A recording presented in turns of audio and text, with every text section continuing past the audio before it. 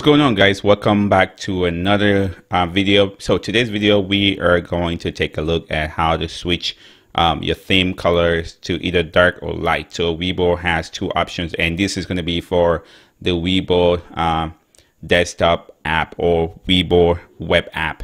So basically, for you to do that, you want to go down under settings right here, click on settings.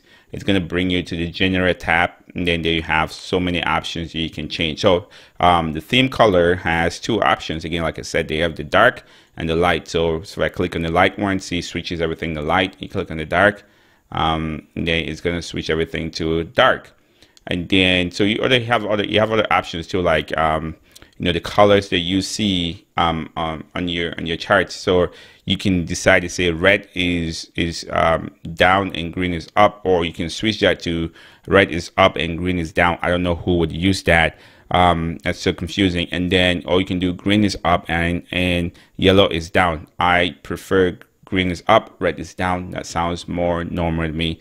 Then your ticker display. So you can either choose to do your ticker where it displays the symbol before the name, or you can switch it so that it displays the name before the symbol.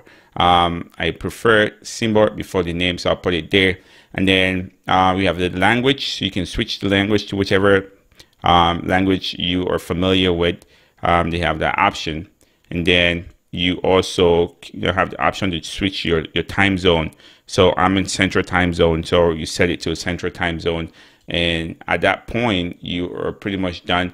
There's really nothing else to do. You don't have to click on save or whatever. Once this is completed, all you have to do, the upper right hand corner here, we see the X sign there. All you have to do is just click on that X sign, and that's going to close you out, and then you're back here. As you can see, I have the dark background and it works just fine. So if I go back again there and switch to the light background, and then close this, see, come back here, we'll see the light background.